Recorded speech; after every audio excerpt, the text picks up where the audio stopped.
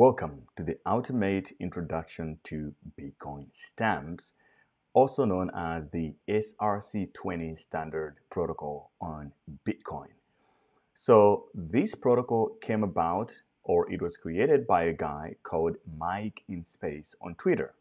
And it came as a response to Bitcoin's core community hating on BRC20 tokens and threatening to actually prune them out of the system, to basically remove them, because they were created in a way that they can actually be pruned to make them more efficient and to not clog the Bitcoin network. So when I talk about BRC20, I'm referring to everything around the Bitcoin frogs and all the NFTs that have been popular on Bitcoin, but also the tokens like Ordi and several others.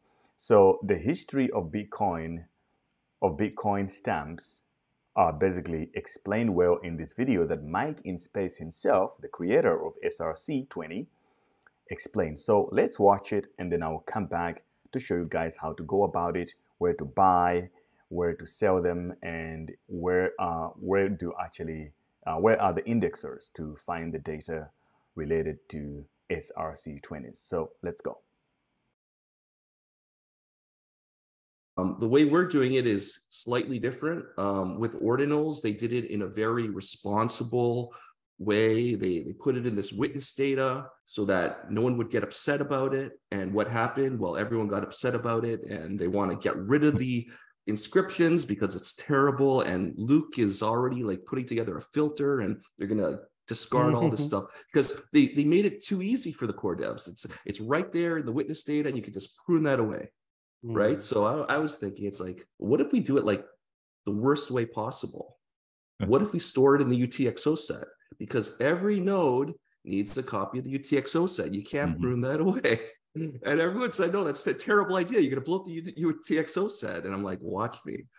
So that's what we did. That is actually the worst. I maintain a lot of nodes. Exactly. Yeah. I'm ruining Bitcoin. And the great thing about it, unlike Ordinals is like, it's Taproot, it's SegWit, it's all this new stuff.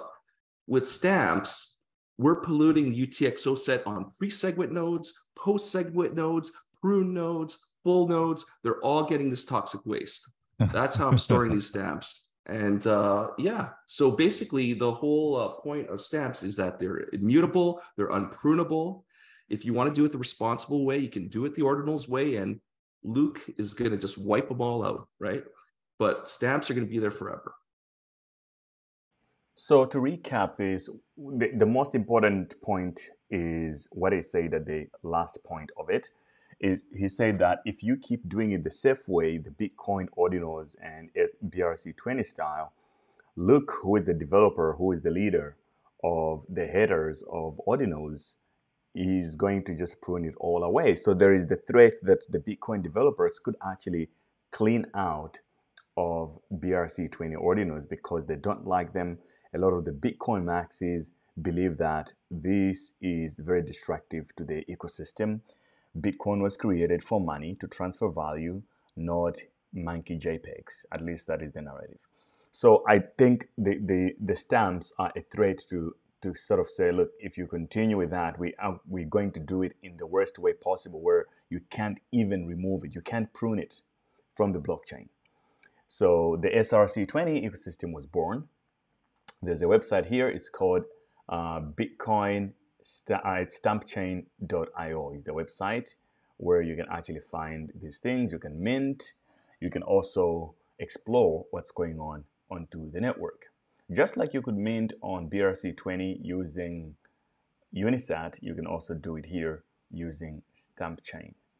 And then there is OpenStamp, which is the marketplace that allows you to buy and sell these collections right now. So the SRC20 is the token standard, and stamps are the NFTs of the stamps ecosystem. SRC20s, the first token to come out was Kevin, but it seems like people are preferring more stamp as it's becoming more popular as the standard token of the stamp ecosystem, right?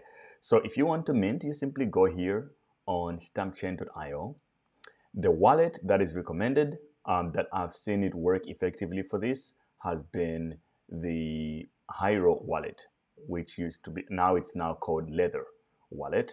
This one works really effectively. And also, if you're trying to mint, it actually recommends that you use their own wallet that they created. There is a Stamp wallet somewhere. I think I have it also here. Yeah, Stamp wallet. Stamp wallet is also recommended because most wallets haven't updated their code to support SRC20. So you see that you might buy or mint some SRC20s, but you might not be able to see them in the you might not be able to see them in your wallet. Okay, so let's say I want to buy some SRC20s. There is a good guide here on OpenStamp. Like I said, they have documents assigned where you can learn about it. But I can simply just go to OpenStamp and go to SRC20.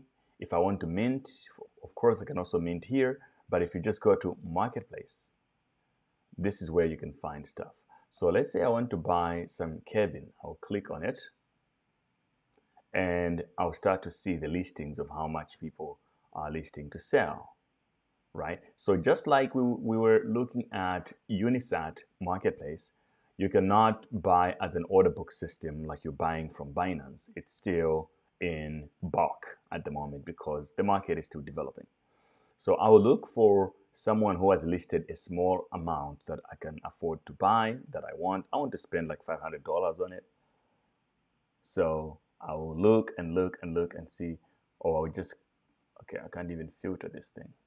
So you can tell that this stuff is still early because it's still broken. You can't really do much at the moment at all. So yeah, I will buy this. The price is the price is still fair, and there is 125 sats to pay, but then I'll get 9,800 Kevin tokens. So I'll buy this. I clearly understand the risk. Buy Kevin.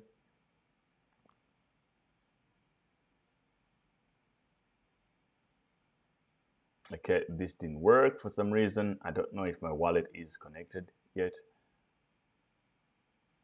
I failed to submit. It might be that this has already been purchased. So if that happens, you always have to try another one. If this doesn't work, I will just try. Yeah, this one might work. You can see a pop-up. Go ahead.